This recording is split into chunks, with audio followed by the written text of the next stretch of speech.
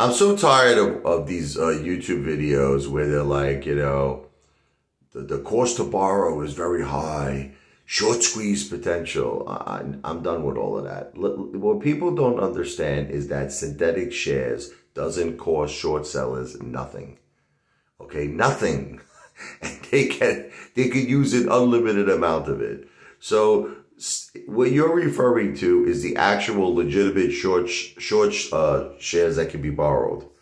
You know what I mean? They could borrow these shares, they could short them, and then they got to pay an interest on them. Okay, but you're not referring to synthetics. You're not referring to synthetics that have absolutely no cost to borrow. It's a promissory note, and it could be an unlimited amount of them. And it doesn't have to be reported to the SEC. It doesn't have to be reported to FINRA. It doesn't have to be reported to the DTCC. And they could use an unlimited amount of them. And the whole object of the game with synthetics is to mark a company that has a very strong potential for bankruptcy, put an avalanche of synthetic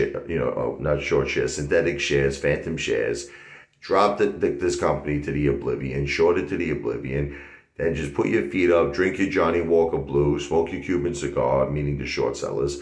Let everybody eventually just get exhausted, give up, tired, sell, and then once the company goes bankrupt, the synthetics disappear. So I'm just so tired I watch so many videos like this.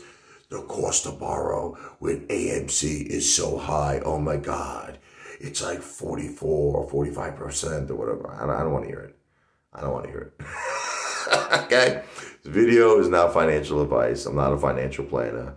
This video is not legal advice. I am not an attorney. This video and all my videos are for entertainment purposes only. It's not a solicitation for an investment. But email me. I'm going to put my email in every single video, every single title. I'm in, Apefather. Okay, let's acquire AMC. Let's fire Adam Aron. Let's fire the AMC board of directors. Replace Adam Aron with me as the CEO and replace the current board of directors with apes. And let's make magic.